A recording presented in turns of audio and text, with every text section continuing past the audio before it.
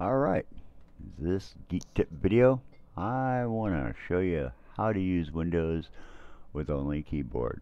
Yes, it is truly possible. Many years ago, when I was first learning computers, I was running Windows 3, and I had only a keyboard, no mouse, and it is possible. It was back then, and I thought to myself, I wonder if it still is possible to use Windows with only a keyboard. So I actually have Windows 11 here. I'm going to go ahead and I started remembering all those cool little keyboard shortcuts and all the different functions that we can get with the keys. So let me bring up a little schematic or a little diagram here, kind of overlay here, kind of shows you where all the keys are on the keyboard. The control keys, your control, Windows, Alt, and you also have an application program key here too. So those are considered control keys, along with escape and all the print screen and cap lock, or the scroll lock, and pause, and yeah, those are all control keys. You have your function keys, which is F1 through F12. Navigation keys, really, your arrow keys, page up, down. These are just getting navigated around. Typing keys, and of course numeric keypad that some laptop owners don't have. So really, that's why I kind of put it off to the side. We're going to only work with the control, navigation, and key, and some typing keys, really, and some function keys. It's a mixture of them that helps you get around in Windows. So let's go ahead. I do have a keyboard program that actually shows and displays what keys are being pressed. So if I were to press the Windows logo key, you get the Windows logo down here. I hit escape, it shows escape. So alright, so let's go ahead and we'll first start with the start menu. Of course, Windows logo key, it's fantastic. It can pretty much take you anywhere inside of the computer. So, but if you bring up the Windows logo, or hit the Windows logo key and you bring up start menu, you can actually use the tab key to actually tab around the different areas of the start menu.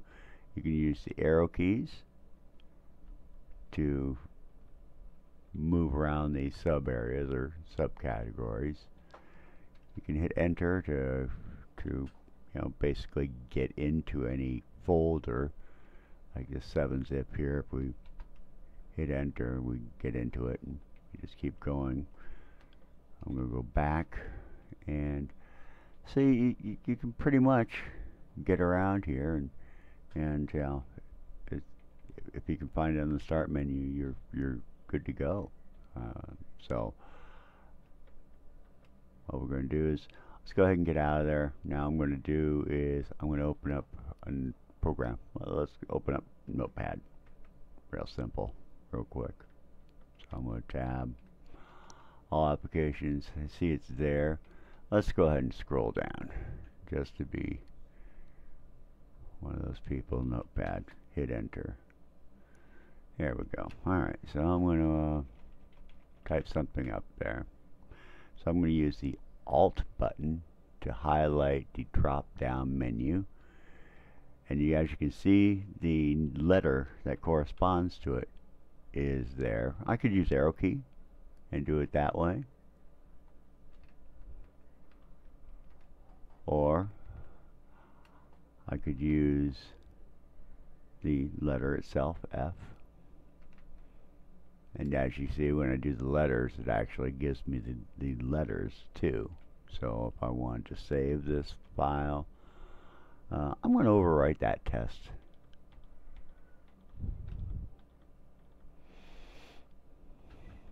There we go.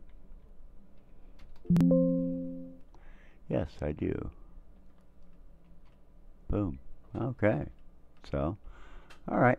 So, let's say we want to go back to that picture and take a look at the keyboard layout. Okay, I'm going to use Alt-Tab to actually allows me to jump between the different applications. Bam. Alright, so I'm done with this graphic. I'm going to close it. I'm going to use Alt F4. Boom. Alright, so let's make sure Notepad's active. Let's Alt F4. Boom. Alright. So that's basically how you can use keyboard to navigate and actually use Windows without a mouse, pen, or any other input other than a keyboard. So for more geek tips, go on over to geeksinphoenix.com. Alright, have a great day.